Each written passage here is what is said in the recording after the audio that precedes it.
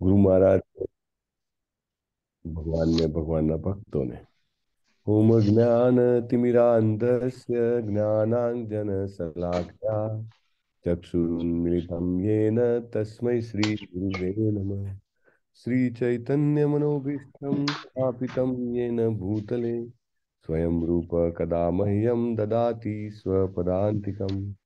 वन्देऽहं श्रीगुरो श्रीयुतपदकमलं श्रीगुरुं वैष्णवांश्च श्रीरूपं साग्रजातं सहगण रघुनाथान्वितं तं सजीवं साद्वैतं सावधूतं परिजनसहितं श्रीकृष्णचैतन्यदेवं श्रीराधा कृष्णपादान् सगणललितान् श्रीविशाखान्वितांश्च हे कृष्ण करुणा सिन्धो दीनबन्धो जगत्पते गोपेश गोपिका कांत राधा कांत नमोस्तुते तप्त कांचन गौरांगी श्री राधे वृंदावनेश्वरी वृषभानुसुते देवी प्रणमामि हरिप्रिये।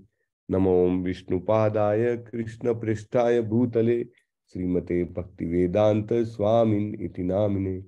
नमस्ते सारस्वते देव्ये गौरवाणी प्रचारिणे निर्विशेष शून्यवादी पाश्चात्य देश तारिणे।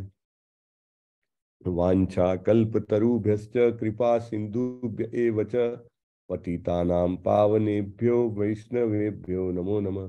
अनंत कोटि वैष्णव वृंद की जय। श्रीला प्रभुपाद की जय। ग्रंथराज श्रीमद् भागवतम की जय। सदगुरु देव की जय। जय श्री कृष्ण चैतन्य प्रभु नित्यानंद श्री अद्वैत श्री गदाधर श्रीवासादि गौर भक्तवृंद। जय श्री कृष्ण चैतन्य प्रभु नित्यानंद श्री अद्वैत श्री गदाधर श्रीवासादि गौर भक्तवृंद। जय श्री कृष्ण चैतन्य प्रभु नित्यानंद श्री अद्वैत श्री गदाधर श्रीवासादि गौर भक्तवृंद। हरे कृष्ण कृष्ण कृष्ण हरे हरे हरे राम राम राम हरे हरे। ओम नमो भगवते वासुदेवाय। ओम नमो नमो भगवते वासुदेवाय। वासुदेवाय।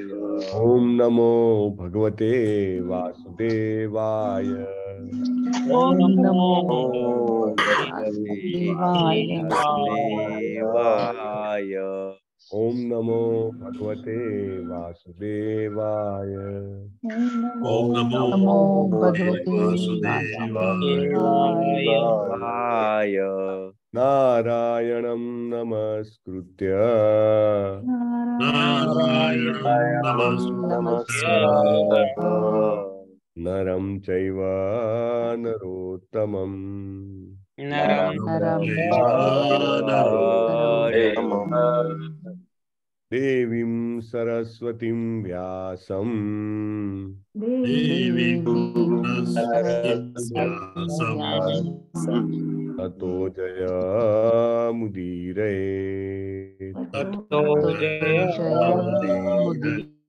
जयमुदीरये। नष्टप्रायेष्वभद्रेषु नष्टप्रायेष्वभद्रेषु नष्टप्रायेषु नित्यं भागवत सेवया नित्यं भागवत भागवत सेवया भगवती उत्तम श्लोके भगवती श्लोके श्लोके भक्तिर्भवति नैष्ठिकी। भक्तिर्भवति भवति नैष्ठिकी। उत्तम श्लोक एवं भगवान श्री कृष्ण चरण कमलों में नैष्ठिकी अहेतु की अप्रतिक हता भक्ति ની પ્રાપ્તિ થાય છે। શ્રીમદ ભાગવતમની શ્રવણમ કરવાથી સેવા કરવાથી અને સ્વાભાવિક રીતે બધું અભદ્ર કલ્યાણ શુભ દૂર થાય છે। ધીરે ધીરે આપણો દેહાત્મ ભાવ છે કે હું આ શરીર છું એ પણ દૂર થાય છે અને ભગવાનનો શાશ્વત અંશ છું અને એના કારણે મારી જે ફરજ છે ભગવાનની સેવા કરવાની છે એ ઉજાગર થાય છે। Right, Bhagavatam is so powerful and let us all take shelter of Shrimad Bhagavatam. Okay, chalo, let us start. ગઈકાલે આઈ થિંક ચર્ચા બાકી હતી શ્લોકની.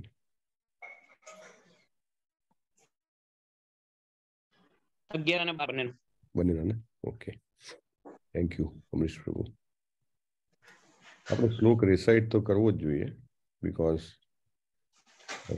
શ્લોક રિસાઇટ કરવાથી એ શ્લોક સાથે આપણો સંબંધ થઈ જાય ને. We should first relate. ચાલો શ્લોકને પહેલા બોલી. સ્કંદ 9મો અધ્યાય, શ્લોક નંબર 11, અને પછી 12 પણ બોલીશું એને વન બાય વન. મારી સ્ક્રીન પર આવી રહ્યો છે, just a moment please weight.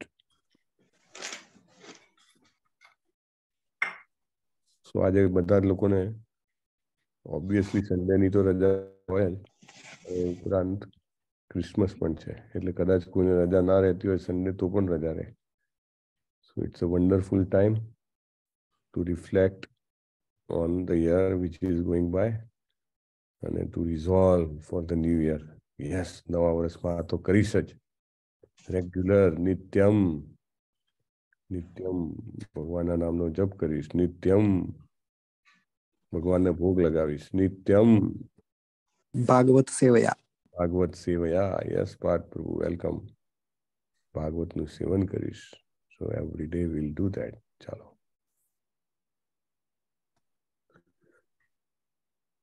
પાંડુપુત્રાન ઉપાસીનાન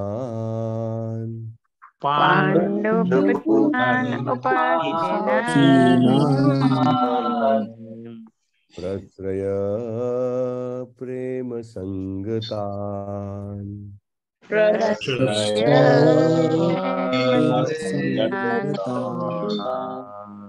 અભ્યાચષ્ટાનુરાગાશ્રય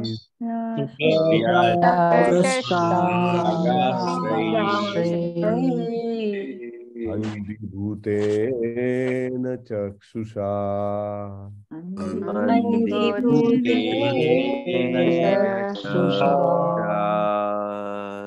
ખાસ એ લોકો કે જેમને કાલે આ શ્લોક ના બોલાવ્યો હોય, બરાબર, બહુ સ્પેસિફિકલી. જનરલી આપણને એકદમ ભાગવતમ સાથે કનેક્ટ થવું હોય, આપણે જનરલી બોલાવીએ, પણ જેને ના બોલાવ્યો હોય એમને વિનંતી. પાંડુપુત્રાન ઉપાસીનાન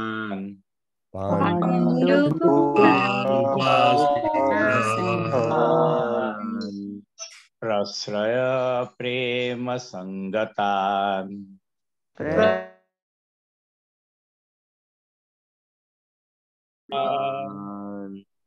અભ્યાચષ્ટાનુરાગાશ્રૈ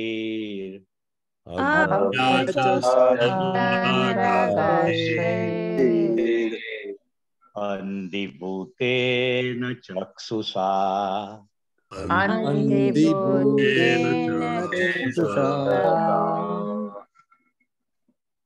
પાંડુપુત્રાન ઉપાસીનાન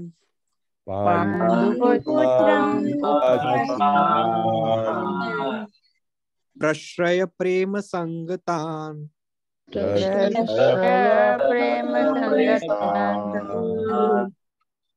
અભ્યાચષ્ટાનુરાગાશ્રૈર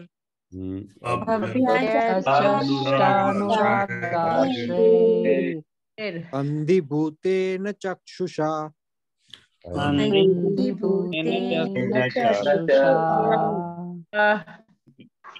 પાંડુપુત્રાન ઉપાસીનાન પ્રશ્રય પ્રેમ સંગતાન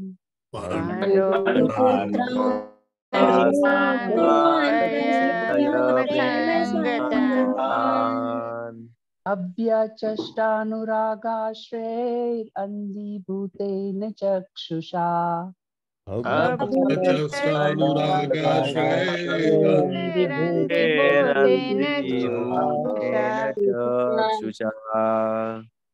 પાંડુપુત્રાનુપાસીનાન પ્રશ્રયા પ્રેમ સંગતાન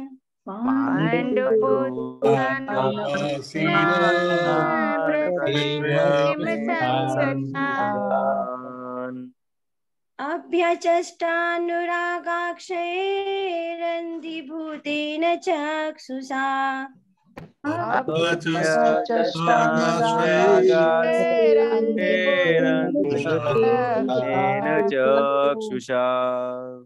જેને બાકી હોય એને બોલવાનો છે. Okay, so please. નહીં તો પાંડુપુત્રાન ઉપાસીનાન પ્રશ્રય પ્રેમ સંગતાન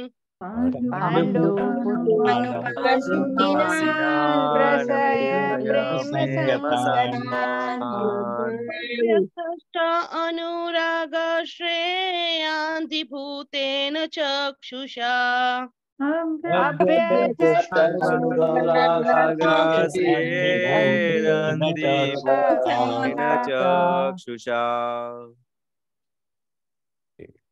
ચાલો આના વિશેની ચર્ચા કરી લઈએ. ઓમ જ્ઞાનતિમિરાંધસ્ય જ્ઞાનાંજન શલાકયા ચક્ષુરુન્મિલિતમ યેન તસ્મૈ શ્રી ગુરુવે નમઃ. નમો ઓમ વિષ્ણુપાદાય કૃષ્ણ પ્રેષ્ઠાય ભૂતલે શ્રીમતે ભક્તિવેદાંત સ્વામિનેતિ નામિને નમસ્તે સારસ્વતે દેવ્ય ગૌરવાણી પ્રચારિણે નિર્વિશેષ શૂન્યવાદી પાશ્ચાત્ય દેશતારિણે. યુધિષ્ઠિર મહારાજ અને પાંડવો જે છે ખૂબ ચિંતિત હતા. ચિંતિત શું માટે હતા? ચિંતિત એટલા માટે હતા કે એમને અપરાધની ભાવના હતી. જો this is a very very good quality. We all should cultivate this quality. Amazing quality. Quality એ કે જે પરમ પૂજ્ય નામાનિષ્ઠા પ્રભુ કહેતા હોય છે કે નેક્ટર ઓફ ડિવોશનમાં રૂપ ગોસ્વામી મહારાજે કીધું છે a devotee should be always ખાલી જગ્યા પૂરો. એક વખત વિલાસ પ્રભુએ ખાલી જગ્યા પૂરી હતી.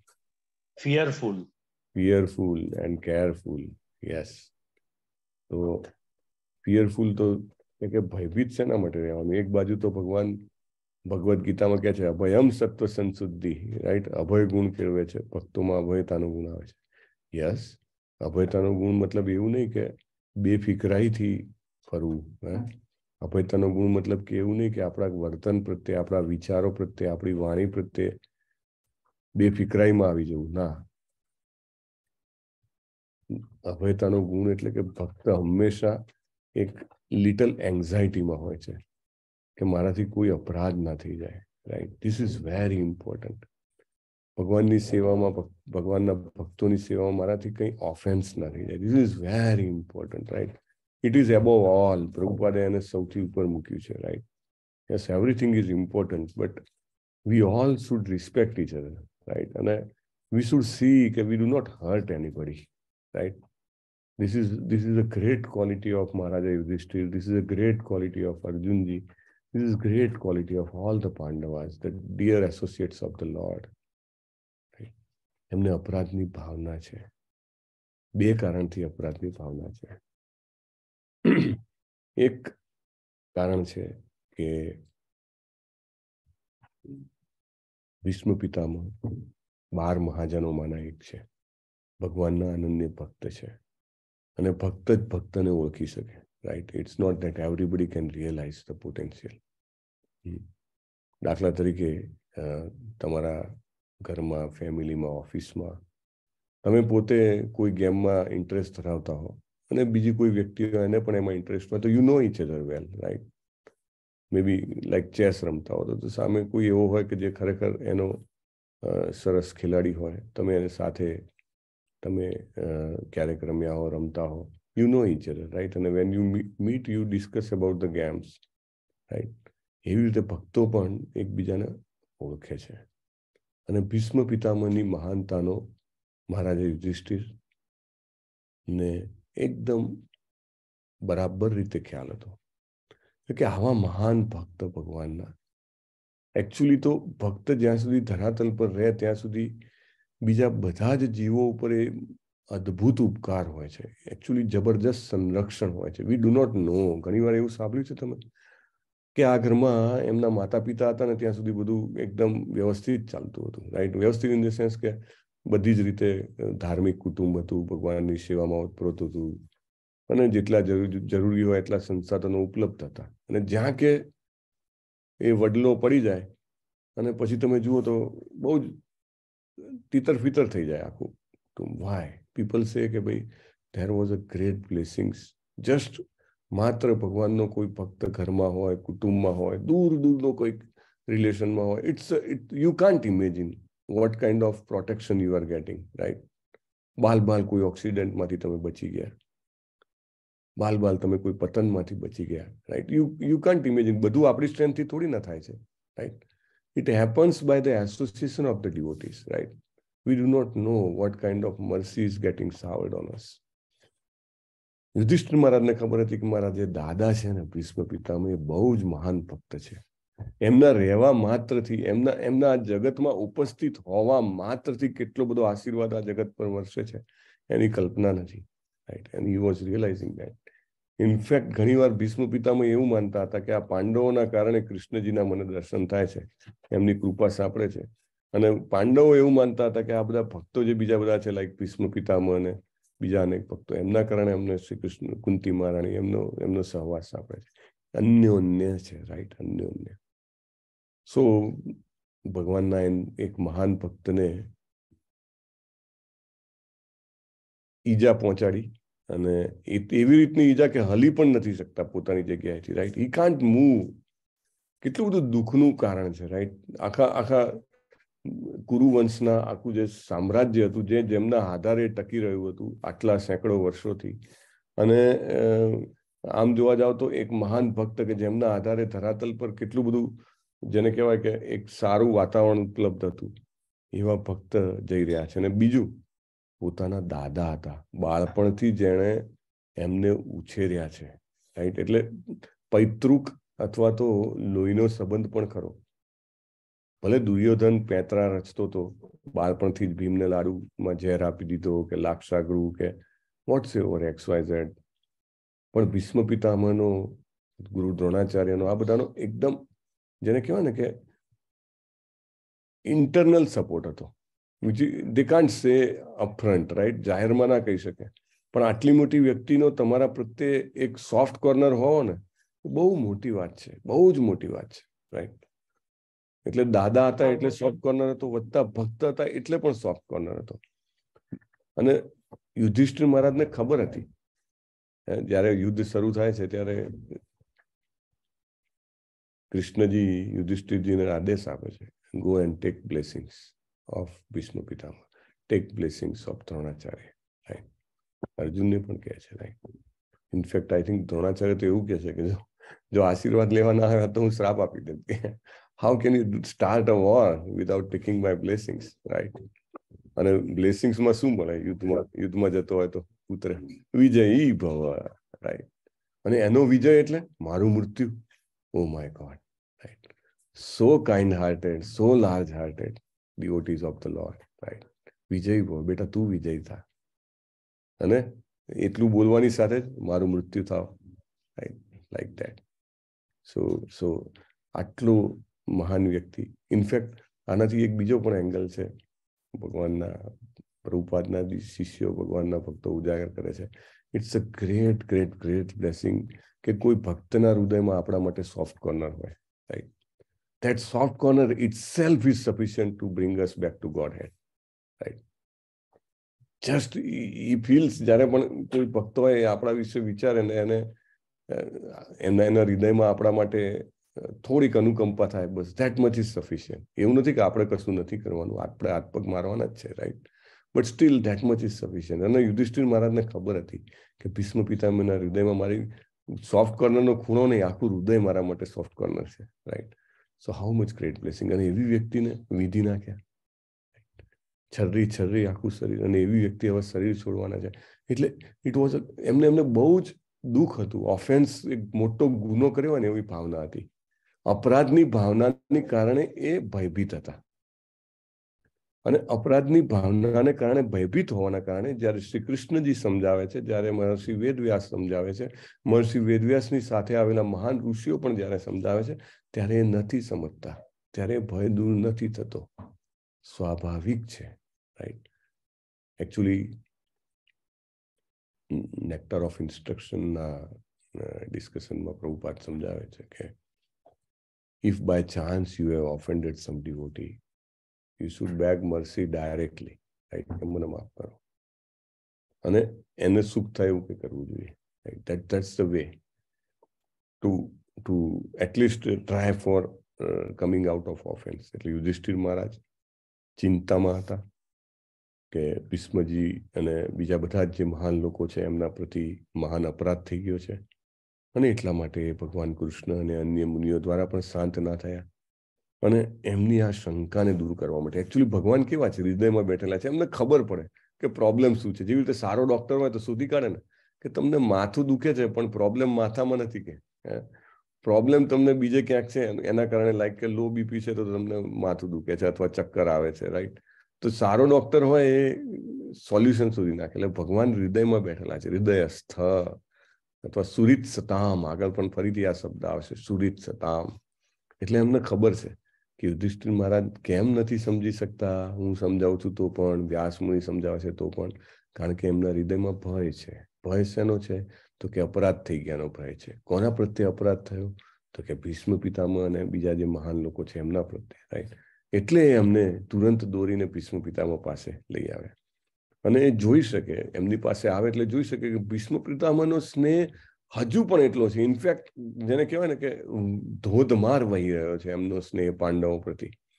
અને એના ઉપરથી એમને સાંત્વના મળે કે ઓકે ઓકે, હા, મારાથી અપરાધ નથી થયો. This is very great thing. એટલે દાખલા તરીકે if sometimes some devotee asks forgiveness, really there is nothing happened, we should clarify, નહીં ભાઈ કાંઈ નથી થયો, ડોન્ટ વરી. સો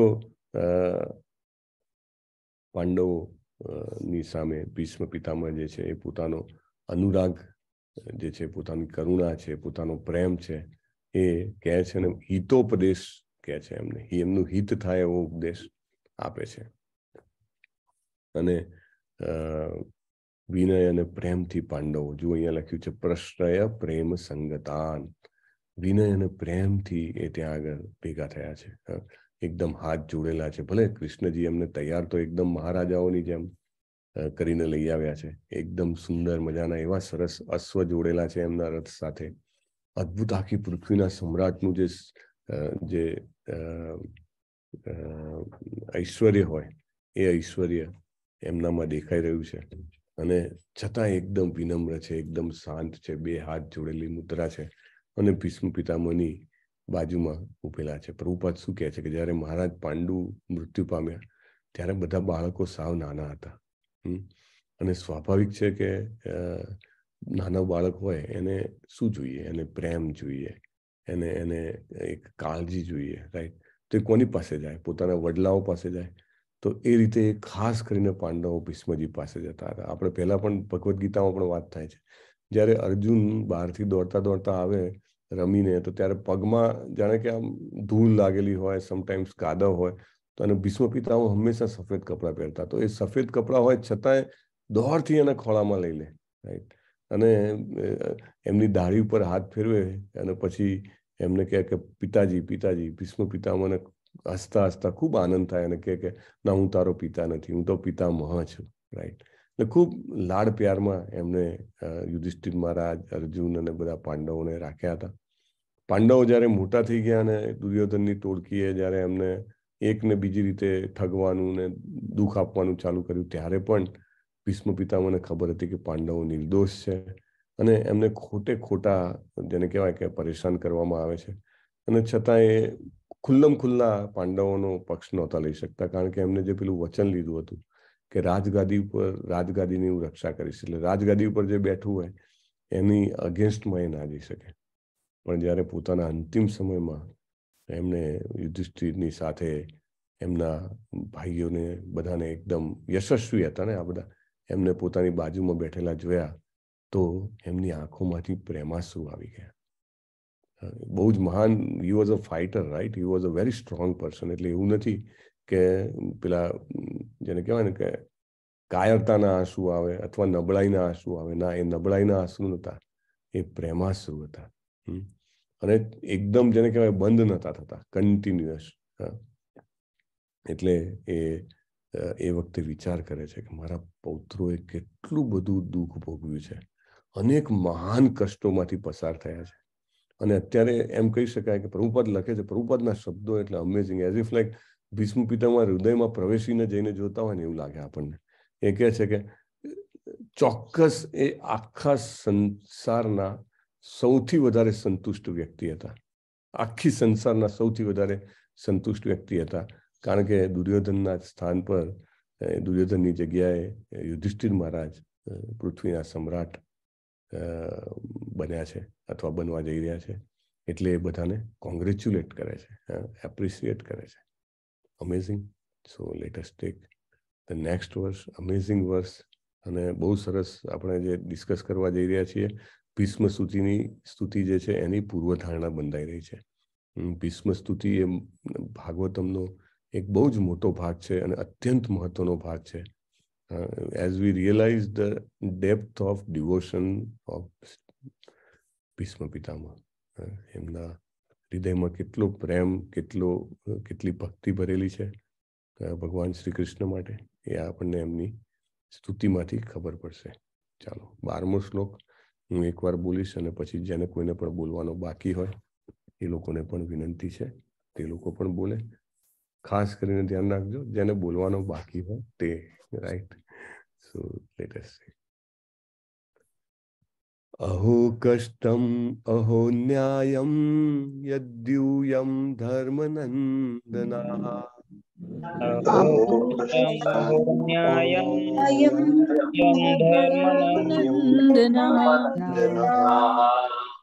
જીવિતુમ નાર્હથ ક્લિષ્ટમ વિપ્રધર્માચ્યુતાશ્રયા જીવિતુમ નાર્હતિ ક્લિષ્ટમ વિપ્રધર્માચ્યુતાશ્રયઃ. ને પણ બાકી હોય એ પ્લીઝ ટેક અપ. કોઈને બાકી નથી. અહો કષ્ટમ અહો ન્યાયમ યયુધ્યમ ધર્મનંદનઃ અહો કષ્ટમ યદ્યુયમ ધર્મનંદનઃ જીવિતુમ નારથ ક્લિષ્ટમ વિપ્રધર્માચ્યુતાશ્રયઃ જીવિતુમ નાર્હતિ ક્લિષ્ટમ વિપ્રધર્માચ્યુતાશ્રયઃ. વિપ્રધર્માચ્યુતાશ્રયઃ. અહો કષ્ટમ હો ન્યાયમ યદુયમ ધર્મનંદના અહો કષ્ટમહો ન્યાયમ યદુયમ ધર્મનંદનઃ જીવિતુમ નાર્હથ ક્લિષ્ટમ વિપ્રધર્માચ્યુતાશ્રયા જીવિતુમ નાર્હથ ક્લિષ્ટમ વિપ્રધર્માચ્યુતાશ્રયઃ. અહો કષ્ટમ અહો ન્યાયમ યદ્યુયમ ધર્મનંદનઃ. અહો કષ્ટમહો ન્યાયમ યદ્યુયમ ધર્મનંદનઃ જીવિતુમ નાર્હથ ક્લિષ્ટમ વિપ્રધર્માચ્યુતાશ્રયઃ. જીવિતુમ નાર્હથ ક્લિષ્ટમ વિપ્રધર્માચ્યુતાશ્રયઃ. અહો કષ્ટમ અહો ન્યાયમ યદ્યુયમ ધર્મનંદનઃ. અહો કષ્ટમહો ન્યાયમ યદુયમ ધર્મનંદનઃ જીવિતુમ નાર્હથ ક્લિષ્ટમ વિપ્રધર્માચ્યુતાશ્રયઃ. જીવિતુમ નાર્હથ ક્લિષ્ટમ વિપ્રધર્માચ્યુતાશ્રયઃ.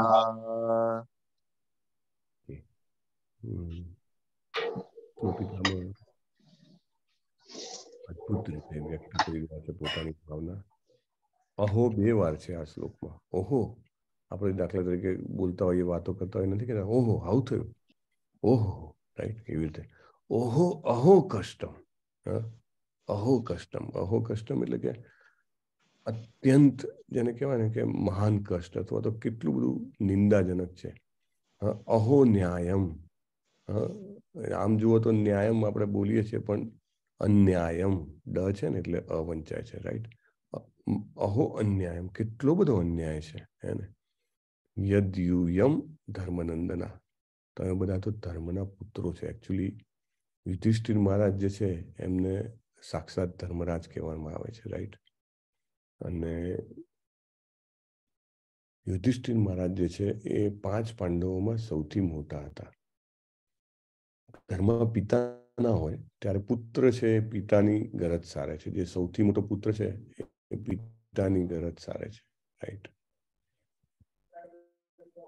જો પિતા ધર્મ હોય, ધર્મરાજ હોય, તો સ્વાભાવિક છે પુત્રો, એમના પુત્રોને ધર્મનંદન કહેવાય, રાઈટ. એટલે બહુ સરસ રીતે ભસ્મ પિતામાં આ કવર કરવા માંગે છે કે તમે બધા ધર્મના પુત્ર છો, સાક્ષાત ધર્મના પુત્ર છો. યદ્યુયમ ધર્મનંદના. અને આ શબ્દ પણ બહુ સરસ છે, વિપ્ર ધર્મ ચ્યુતાશ્રયા.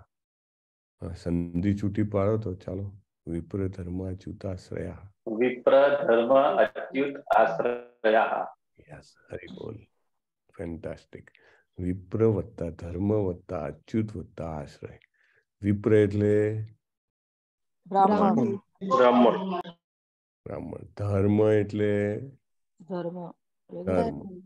ઓકે. અચ્યુત એટલે કોઈનો નાશ નથી. હંમેશા મદદ કરવા તૈયાર, બીજાની તત્પર. હા, ભગવાન શ્રી ભગવાન શ્રી કૃષ્ણ, રાઈટ. અને આશ્રયા એટલે કે એમના આશ્રિત છે. જુઓ, this is again N amazing quality of the ડિવોટીઝ. ભગવાનના ભક્તોની આ એક બહુ જ મોટી ખાસિયત છે કે એ લોકો જે છે ને એ પોતાનો આશ્રય પોતાને શારીરિક શક્તિ કે ધન સંપત્તિ કે કીર્તિ એને કદી પોતાનો આશ્રય સપોર્ટ નથી કરતા. ધન હોય તો પણ ઠીક, ન હોય તો પણ ઠીક, તબિયત સારી હોય તો પણ ઠીક, ન સારી હોય તો પણ ઠીક, કીર્તિ હોય તો પણ ઠીક, ન હોય તો પણ ઠીક, પણ they are very much dependable on these 3 things. પહેલું છે વિપ્ર. વિપ્ર એટલે બ્રાહ્મણ, અને એનો ફર્ધર મિનિંગ લઈએ તો ભગવાનના ભક્તો, right. Very important point. We should have support of the ડિવોટીઝ. Like અત્યારે આપણે શું કરી રહ્યા છીએ? આપણે શ્રીલા પ્રભુપાદના ભાવાર્થ વાંચી રહ્યા છીએ, અનુવાદ વાંચી રહ્યા છીએ, આપણે એમનો સપોર્ટ લઈ રહ્યા છીએ. We should have support. આપણો મોટામાં મોટો સપોર્ટ આપણે ગણવો જોઈએ. Prabhupada is our biggest support, right. પ્રભુપાદના શિષ્યો, એમના શિષ્યો, this all hour support, right. બીજા બધા તો શું કામ આવશે? ડેફિનેટલી એવું નથી કે આપણે બીજાને અંડરમાઇન કરીએ છીએ. આપણા કુટુંબીજનો, આપણા મિત્રો, આપણો સમાજ, આપણો દેશ, yes, they are our support, but it is up to sum extent, right. તબિયત બગડે, તમે આઈસીયુમાં હો, આઈસીયુમાં even close relatives can not come, right. In fact મૃત્યુ પામે પછી કોણ સાથે આવી શકે? નાઈધર અવર વેલ્થ, આપણી સંપત્તિ નથી આવી શકતી, આપણી કીર્તિ નથી આવી શકતી, આપણા આપ્તજનો નથી આવી શકતા, રાઈટ. વી ફરગેટ એવરીથિંગ, રાઈટ. તો આપણા ભગવાનના જે ભક્તો જે છે Vipra, those are our biggest support. They will be there, right. They will be guiding us. There is an eternal promise. શ્રીલા પ્રભુપાદે promise આપ્યું છે. હવે ઘણા બધા લોકો આપણામાંથી સવારના 16 માળા જપવામાં જોડાય છે. Prabhupada's promise, if you do 16 rounds, follow 4 regulative principle, I guarantee you will go back to Godhead, right? તો આપણો સપોર્ટ કોણ છે? પ્રભુપાદ છે, રાઈટ. પ્રભુપાદના શિષ્યો, રાઈટ. ગઈકાલે હું એક સ્ટેટમેન્ટ વાંચતો હતો, હિઝ હોલીનેસ જય પતાકા સ્વામી મહારાજનું. He was just requesting, praying કે હું બધાને વિનંતી કરું છું, મારી પાસેથી જે બધા દીક્ષા લે છે એમને, કે please regularly ચેન્ટ your 16 rounds, please follow 4 રેગ્યુલેટિવ principles, please support in the mission of શ્રીલા Prabhupada. અને પછી લખે છે કે if you will not do that, then I will have to come back, right. 50,000 કરતા વધારે શિષ્યો છે, એટલે કે કોઈ પણ નહીં કરે આવું તો એને પાછું આવવું પડશે, ને એના કારણે મેં જવાબદારી લીધી છે એમની. I have shouldered that responsibility, so I will have to come back. So વિપ્રનો આશ્રય લેવો બહુ સારું છે, બહુ જ સારું નહીં, બહુ જ જરૂરી છે જીવનમાં. We must take a real devotee shelter, right. Prabhupada તો છે જ, પણ નેક્સ્ટ ઇઝ પ્રભુપાદના શિષ્ય છે, એમના શિષ્ય. somebody we should take a shelter, કે who takes my responsibility, right. મે બી માયા મને આમ તેમ ભટકાવી શકે છે, પણ if he has taken my responsibility, then Krishna will see કે ભાઈ એને તકલીફ ના પડે એટલા માટે આને તકલીફ ના પડવી જોઈએ, રાઈટ. ઘણી વાર એવું હોય ને કે તમારો છોકરો છોકરી કોઈક બહાર ભણતા હોય, રાઈટ, બીજા ગામમાં હોય, ક્યાંય હોય, અને ત્યાં આગળ તમારા કોઈ ખાસ મિત્ર કે એકદમ અંગત સ્નેહી સ્વજન હોય, ઓળખીતા હોય, એની બહુ દરકાર રાખે, રાઈટ. અને એને ખાવાનું મળે છે કે નહીં, એને બરાબર એને કોઈ તકલીફ નથી ને, રાઈટ. વાય આને તકલીફ પડશે ને તો કે પેલો મારો જે મિત્ર અંગત મિત્ર છે ને એને બહુ તકલીફ પડશે. એના દીકરા સાથે તો કદાચ જીવનમાં બહુ ઓછું ઇન્ટરેક્શન કરવાનું મળ્યું હોય, પણ because it is his son, I have to take care of him, right. ઘણા બધા લોકો પેટ્સ રાખે છે, તો પેટ રાખે પછી બહાર જાય તો કોઈને આપીને જાય, કે ભાઈ જોડે લઈ જવાય એવું નથી, તો એ પેટની કાળજી રાખવામાં આવે, ગમે તે હોય, ડોગ હોય, કેટ હોય, વોટ્સએવર, રાઈટ. વાય આને દુઃખ પડશે તો કે પેલાને દુઃખ થશે, right. So Krishna takes care of devotees of his devotees, devotees of devotees of devotees of his devotees, right? Krishna takes care a lot, right? આને તકલીફ પડશે તો કે પેલાને તકલીફ પડશે. સો બહુ જ ઇમ્પોર્ટન્ટ છે વિપ્ર ધર્માચ્યુતાશ્રય. વી મસ્ટ, પાંડવો જે છે એ ડેફિનેટલી એમના આવા ભક્તોના શરણે હતા. આપણે આગળ પણ જોયું ઘણા બધા એવા મહાન ઋષિમુનિઓ હતા જે યુધિષ્ઠિર મહારાજની સભામાં ફ્રિકવન્ટલી આવતા જતા હતા. ઇનફેક્ટ અમુક તો સ્ટેશન્ડ at Hastinapur, why? Because if we are in a shelter of devotee of the Lord, Lord will definitely take care of us. તો વિપ્ર આશ્રય. બીજો ધર્મ આશ્રય. ધર્મ આશ્રય એટલે શું? ધર્મ એટલે શું એ આપણને તો ખબર નથી હોતી. ઇનફેક્ટ આપણે તો ભૂલી પણ જઈએ ખબર પડે તો હોય, પણ છતાંય if V come back to Shrimad Bhagavatam, V come back to Bhagavad Gita, right, V come back to Chaitanya ચરિતામૃત, V come back to the books of the devotees of the Lord, like nectar of instruction, nectar of devotion, જે પ્રભુપાદે આપણને આપ્યું છે. Oh my God, શું આપ્યું છે એમને આપણને, right. જેમ જેમ આપણે એમના શરણે આવતા જઈએ, વધારે ને વધારે સમજતા, વાંચતા, બોલતા, ચર્ચા કરતા જઈએ, આપણને ધર્મ આશ્રય મળે છે. સાક્ષાત ધર્મ, પર્સોનિફાઈડ રિલિજન, એનો આશ્રય મળે છે આપણને. ધર્મનો આશ્રય આપણને ભટકવા નહીં દે, આપણને સાચા ડિસિઝન લેવા દેશે, રાઈટ. આપણને ગાઈડ કરશે. દાખલા તરીકે આપણે પેલો દાખલો 18 ડેઝમાં લઈએ છીએ. અમરીશ મહારાજને જ્યારે દ્વિધા થાય છે કે આ દુર્વાસા મુનિ આવ્યા છે, ગયા છે અને હજી હવે પાછા આવવાના છે, અને ત્યાં સુધી મારે ઉપવાસ જે છે આ સ્પેસિફિક ટાઈમમાં પૂરો કરવાનો છે, શું કરું? બધા મંત્રીઓને બોલાવે છે, મંત્રીઓને કહે કે પ્લીઝ એડવાઇઝ મી. અને જો આ એક બહુ જ ઇમ્પોર્ટન્ટ પોઈન્ટ છે, તમારી આજુબાજુમાં એવા લોકોને રાખવા, અથવા એવા લોકો સાથે આપણે સંબંધ કેળવીએ કે જે આપણને આપણી આવી બધી ગૂંચવણમાંથી બહાર લાવી શકે, રાઈટ. તો મંત્રીઓ શું કહે છે કે તમે પોતે જ ભગવાનના મહાન ભક્ત છો, તમે પોતે જ રેગ્યુલર શાસ્ત્ર અધ્યયન કરો છો, તમે પોતે જ કંઈક સોલ્યુશન કાઢો. અને પછી એ સોલ્યુશન કાઢે છે. શું સોલ્યુશન કાઢે છે? ચરણામૃત પી લેવાનું. ચરણામૃત. યસ, હરી બોલ. ભગવાનનું ચરણામૃત લઈ લો કે ઉપવાસ પણ તૂટી જશે ને નહીં પણ તૂટે, રાઈટ. તો ધર્મ આશ્રય, ધર્મ આપણને શીખવાડે. આપણે નેક્ટર ઓફ ડિવોશનમાં જોઈએ છે ને કે અન્યાભિલાષિતા શૂન્યમ જ્ઞાન કર્માદિ નાવૃતમ આનુકૂલ્યન કૃષ્ણાનું શીલનમ ભક્તિ રુચ્યતે, રાઈટ. શું કરવાનું? તો કે જે કૃષ્ણજીની ભક્તિમાં આગળ લઈ જાય એ કરવાનું, અને જે આપણને એને અગેન્સ્ટમાં લઈ જાય નહીં કરવાનું. તો ધર્મ આશ્રય. અને the last but not list, the most important, Achyut આશ્રયા. જો કૃષ્ણ આશ્રયા પણ બોલી શક્યા હોત, પણ શું બોલ્યા છે? અચ્યુત આશ્રયા. ભીષ્મપિતામાં કેમ એવું કીધું છે? Achyut આશ્રયા. This is very important. કારણ કે તમે જુઓ એમના પણ મૃત્યુ સમયે આવીને ઉભા રહ્યા ને. અચ્યુત તો કહેવાય,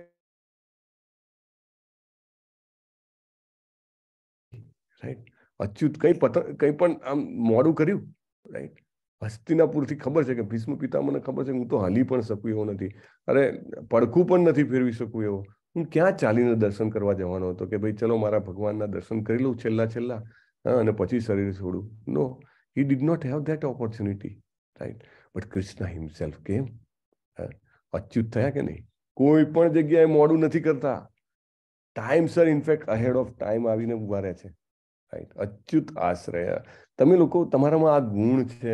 પાંડવોને કહે છે મારા દીકરાઓ મને બહુ આનંદ છે તમે આ 3 નો આશ્રય લીધો છે, તમે ભગવાનના ભક્ત નો આશ્રય લીધો છે, તમે ધર્મનો આશ્રય લીધો છે, અને તમે અચ્યુતનો આશ્રય લીધો છે, શ્રી કૃષ્ણજીનો આશ્રય લીધો છે.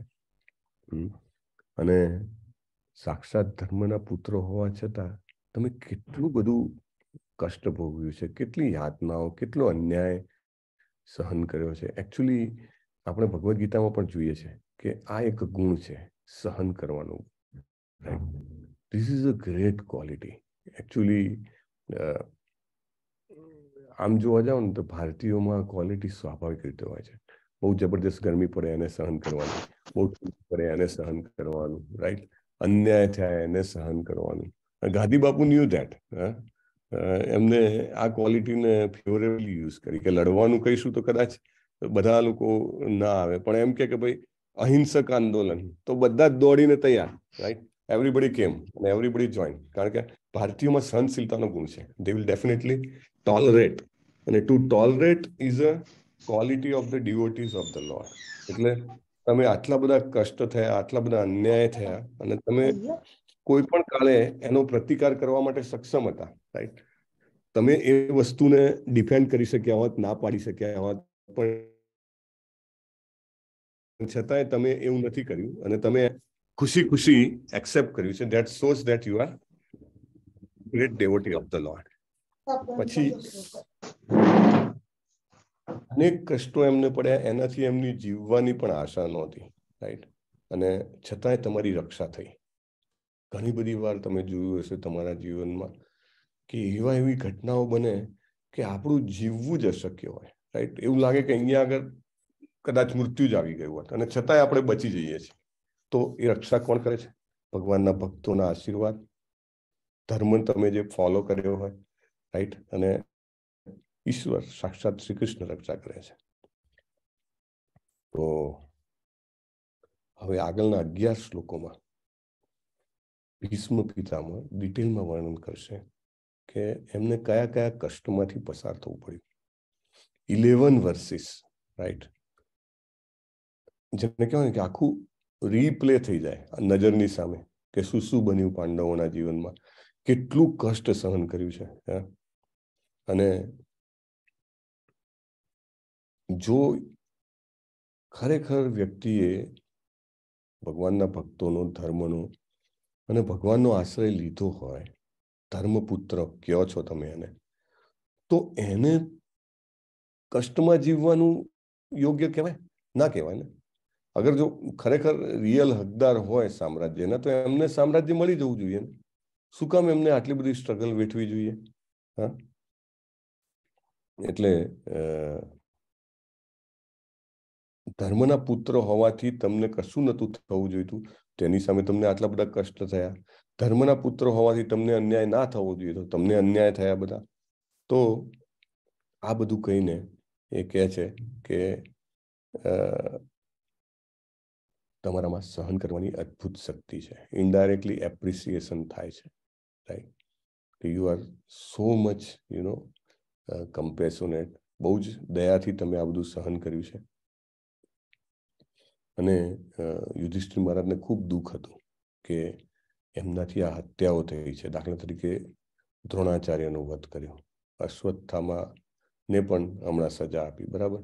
તો એમને દુઃખ હતું કે અમારાથી બ્રહ્મ હત્યા થઈ ગઈ, રાઈટ. બ્રહ્મ હત્યાનું પાપ બહુ જ ભારી હોય છે. બ્રહ્મ હત્યાની વખતે તો જે આ બ્રાહ્મણો હતા એ ખૂબ જ તપસ્વી જીવન જીવતા હતા.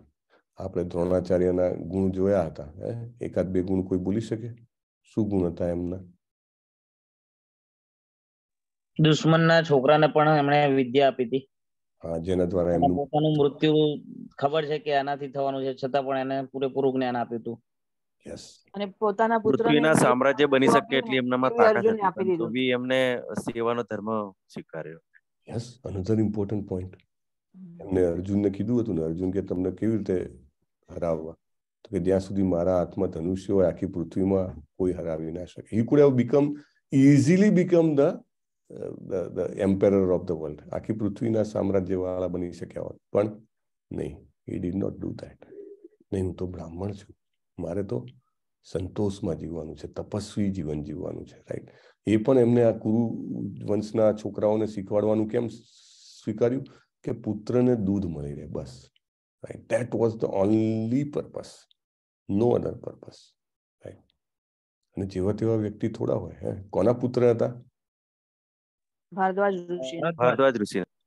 ભારદ્વાજ ઋષિના પુત્ર હતા. રાઈટ, નોટ જેવા તેવા વ્યક્તિ થોડા છે. હા, અને એવા વ્યક્તિનું મૃત્યુ બ્રહ્મ હત્યા લાગે કે નહીં? રાઈટ.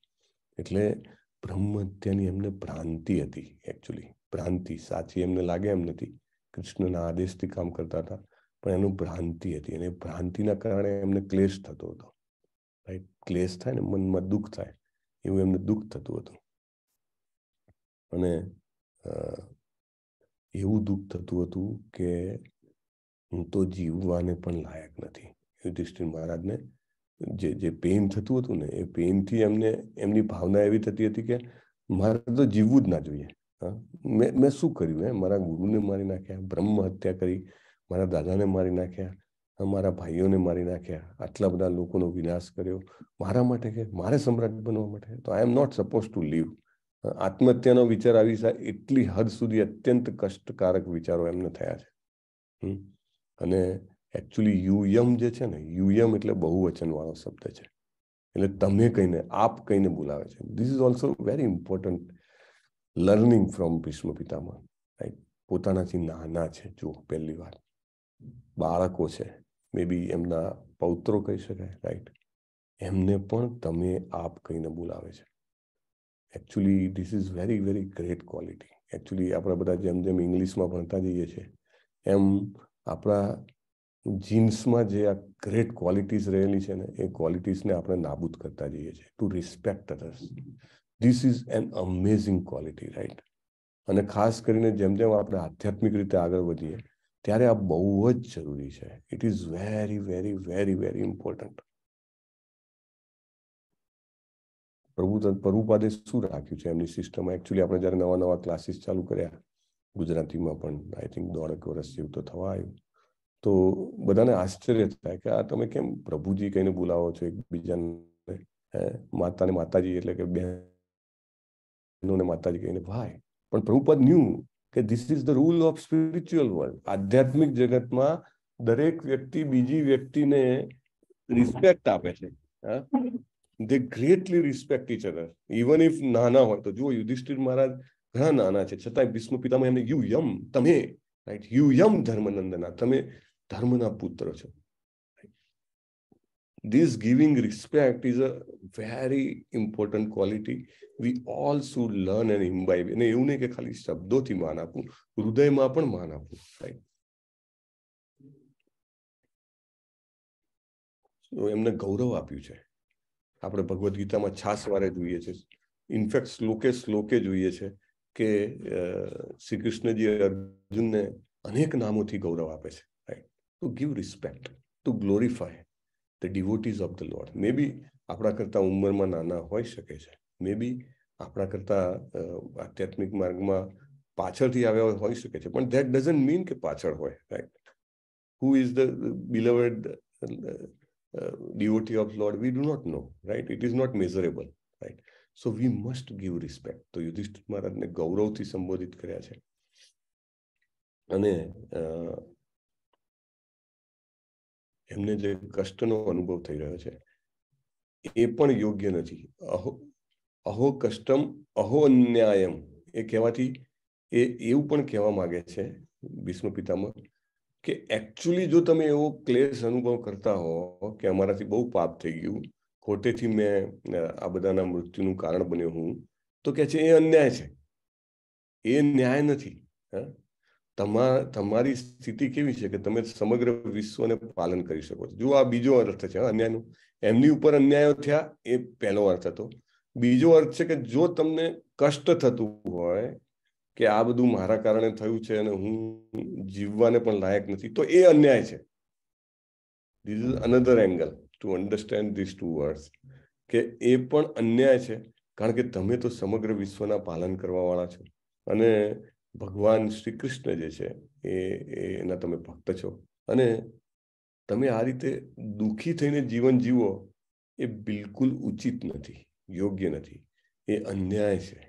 રાઈટ, પ્રભુપાદે પણ ઓર્ડર આપ્યો છે એમના ભક્તોને કે ચેન્ટ એન્ડ ખાલી જગ્યા પૂરો Be happy. happy. be happy. There can be different circumstances, there can be challenges, there can be struggles. કોઈનું પણ જીવન એવું ના હોય કે એના કોઈને કોઈ challenges ના હોય, રાઈટ? પણ માઇન્ડનો એક સ્વભાવ છે, મનનો એક સ્વભાવ છે કે ના હોય ત્યાંથી કંઈક ને કંઈક ક્લેશ ઉત્પન્ન કરવો, રાઈટ? કાંઈ ના હોય તો કે ફલાણી વ્યક્તિ આવું વિચારતી હશે, અરે ભાઈ એ બોલ્યા પણ નથી, એમને કોઈ એવું કર્યું પણ નથી, છતાં મન એવા જેને કહેવાય ને વિતંડાવાદ ઊભા કરે, રાઈટ? તો ભીષ્મ પિતામહ કહે છે કે આ યોગ્ય નથી, તમે દુઃખી થાઓ એ બિલકુલ યોગ્ય નથી. તમે ધર્મના નંદન છો, તમે કૃષ્ણનો, તમે ધર્મનો, તમે ભગવાનના ભક્તોનો, વિપ્રનો આશ્રય લીધેલો છે, તમે શું કામ દુઃખી થાઓ? It is not correct, right? પ્રભુપાદે કીધું છે બી happy, right? We have to B happy. આપણે હરે કૃષ્ણ મહામંત્રનો જપ કરી શકીએ છીએ, આપણે ભગવાનને ભોગ ધરાવી શકીએ છીએ, આપણે ભગવદ્ ગીતા ભાગવતમની ચર્ચા બોલી સાંભળી કરી શકીએ છીએ. Vote else do we need in our life, right? આપણને ખબર નથી કે દુનિયાના 99.99% લોકોને તો આનું ભાન જ નથી કે ઓહો what it is, right? A actually ગઈકાલે હું વાંચતો હતો ચૈતન્ય ભાગવતમ મહાભાગવતમનું એક સ્ટેટમેન્ટ છે કે એકચ્યુઅલી ભગવાનની કૃપાથી તમને એ દ્રષ્ટિ આવે કે ડિવોશનલ સર્વિસીસ, ભક્તિમય સેવામાં કેટલો સંતોષ અને આનંદ છે, અને એમની કૃપાથી તમને એ દેખાય કે આ સંસાર જે છે એ દુઃખાલયમાં શાશ્વતમ છે. 99.999% લોકોને તો એ ખબર જ ના પડે કે ખરેખર આ દુઃખાલયમાં શાશ્વતમ છે. અને ભગવદ્ ગીતા ભાગવતમની ચર્ચામાં, એના શ્લોક બોલવામાં, એને સાંભળવામાં કેટલો સંતોષ ને આનંદ રહેલો છે. હરે કૃષ્ણ જપવામાં કે ભગવાનને ભોગ લગાવવામાં કેટલો આનંદ રહેલો છે. they do not understand, right? It's a special mercy. તો કે તમારે તો ચિંતિત થવું જ ના જોઈએ, તમને ક્લેશ થવો જ ના જોઈએ, ચાહે બહારની પરિસ્થિતિ ગમે તેવી ખરાબ હોય, તમને ક્લેશ ના થવો જોઈએ. એ અન્યાય છે, તમે જે આ કરો છો એ ઉચિત નથી. અને આમ તો ધર્મ અને અધર્મ જે કંઈ પણ આચરણ કર્યું હોય, what time is it now? Okay, 53. We may take for some time. Okay. તો કે જે કંઈ પણ કર્યું હોય ધર્મ અધર્મ, એના આધારે મનુષ્યને સુખ દુઃખની પ્રાપ્તિ થાય છે, બીજું કોઈ કારણ હોતું નથી જનરલી, રાઈટ? જનરલી જીવનમાં જે કંઈ પણ બને એ પોતાના પાપ અને પુણ્યનું કારણ હોય. આ શાસ્ત્રોના વચન છે, બરાબર? પરંતુ યુધિષ્ઠિર મહારાજને કહે છે તમારામાં દોષ નથી, તમે એવું માનતા હો કે તમે અધર્મ આચર્યો એના કારણે તમને દુઃખ થાય છે, કે તમે પાપ કર્યા છે એના ફળ તમે ભોગવો છો, એ કેસ તમારા માટે લાગુ નથી થતો. તમે અહો કસ્ટમ કરીને આમ વિચારો તો કે દ્રૌપદીજીના અપમાનનું તમે વિચાર કરો, અને આ બધું થવા છતાં તમે તો મોકો આપ્યો હતો કે નહીં પાંડવોને, સોરી કૌરવોને, કે તમે 5 ગામમાં આપી દો, ત્યાં સુધીની પ્રસ્તાવના કરી હતી. તો તમે આ 3ના આશ્રય રહેલા છો એટલે તમને યોગ્ય નથી કે તમે ક્લેશ પામો. અને આ રીતે કહીને યુધિષ્ઠિર મહારાજને જે સ્વભાવગત દુઃખ થયું છે એને દૂર કરવાનો એ પ્રયત્ન કરે છે. પ્રભુપાદ કહે છે કે જે મહાન નરસંહાર થયો એના પ્રમુખ કારણ પોતાને માનીને યુધિષ્ઠિર મહારાજ વિચલિત થયા છે.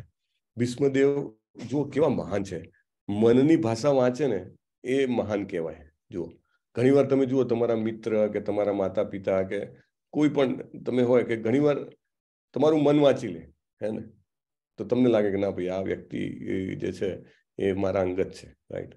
પણ ભીષ્મ પિતામાં જો છે એ તો ઘણા ટાઈમથી મળ્યા પણ નથી, રાઈટ?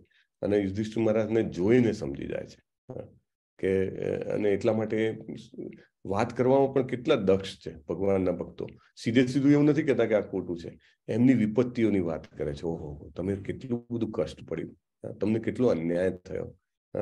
આ રીતે એ બધું યાદ કરીને એ આખી પૂર્વ ધારણા બાંધે છે કે ભાઈ તમને કષ્ટ બહુ પડ્યું છે, તમને અન્યાય બહુ થયો છે, અને પછી એમ કહે છે કે ભાઈ તમને આ ક્લેશ ના થવો જોઈએ, તમે તો વિપ્ર ધર્મને અચ્યુતના આશ્રય છો એટલે તમને શોક ના કરવો જોઈએ, રાઈટ?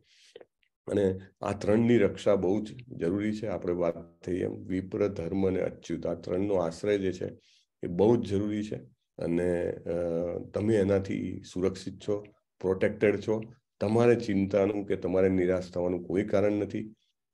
એટલે એમને ઇન્સ્પાયર કર્યા છે ભીષ્મ પિતામાં. અને પ્રભુપાદ કહે છે કે તમે જો ભગવાનની ઈચ્છા સાથે તાલમેલ રાખશો, રાઈટ, કૃષ્ણેર્મતિ રસ્તુ, રાઈટ, ભગવાનની ઈચ્છા પ્રમાણે જો આપણે કાર્ય કરવાનો પ્રયત્ન કરશું, પ્રમાણિક ભક્તોની ઈચ્છા પ્રમાણે, વૈષ્ણવોની ઈચ્છા પ્રમાણે, અથવા શ્રીમદ ભાગવતમ ભગવદ્ ગીતાના જે સિદ્ધાંતો છે એનું દ્રઢતાથી પાલન કરશું તો ક્યારેય નિરાશા નહીં આવે. પ્રભુપાદ બહુ સરસ કહે છે, જીવનની પરિસ્થિતિઓ ગમે તેટલી વિષમ ખરાબ ના હોય, કેમ ના હોય, પણ જો આપણે આ ત્રણનો આશ્રય લીધો હશે તો આપણને ક્યારેય નિરાશા નહીં આવે. અને પાંડવો આ રીતે પ્રોપરલી શેલ્ટર્ડ હતા, રિલિજનના શેલ્ટર્ડ હતા, શ્રી કૃષ્ણના શેલ્ટર્ડ હતા અને વૈષ્ણવોના શેલ્ટર્ડ હતા, રાઈટ. એટલે એમને ક્યારેય નિરાશ થવું જોઈએ નહીં.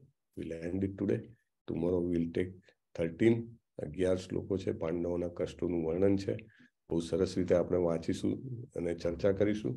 I request all to participate in sloka recitation also and the discussions. Okay. Vancha kalpatarubhyascha kripa sindhubhyo वैष्णवेभ्यो नमो नमः। नमो नमः। अनंत कोटि वैष्णव वृंद की जय, शिला प्रभुपाद की जय, ग्रंथराज श्रीमद् भागवतम सद्गुरु देव की। हरे कृष्णा कृष्णा हरे हरे, हरे राम राम राम हरे हरे, हरे कृष्णा कृष्ण प्रभु जी, હરે કૃષ્ણ પ્રભુજી. ચલાવવાના છે પહેલી વખત. ઓ હરી બોલ, બહુ સરસ. બોલ નાખ્યો ને પહેલી વાર ચડાવશે. બહુ સરસ. જો આજે તમારા 1 લાખ નો બોલ આવ્યો. તમારા અવાજમાં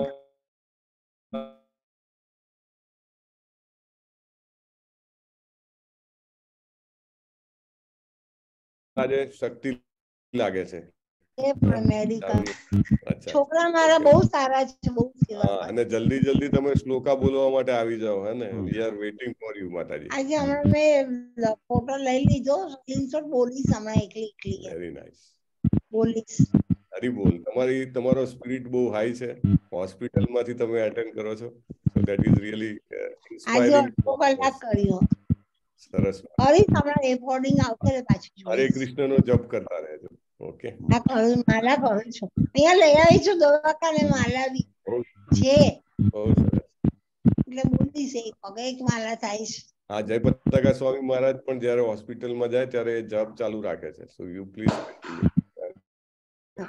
મારે એક હાથમાં મોટેલ ચડે છે, હું કરીશ સાચી. ઓકે, ધન્યવાદ. કીર્તિકુમાર પ્રભુ, કલ્પના માતાજી, પ્રકાશ પારેખ પ્રભુ, દર્શનાજી, ચારુલતાજી, મોક્ષાજી, મોક્ષજી, બીના શાહ માતાજી, વિલાસ પ્રભુ, પરેશ શાહ પ્રભુ. હરે કૃષ્ણ માતાજી. હરે કૃષ્ણ. નિર્મલાજી, અમૃતજી અને બધા. હરે કૃષ્ણ. हरे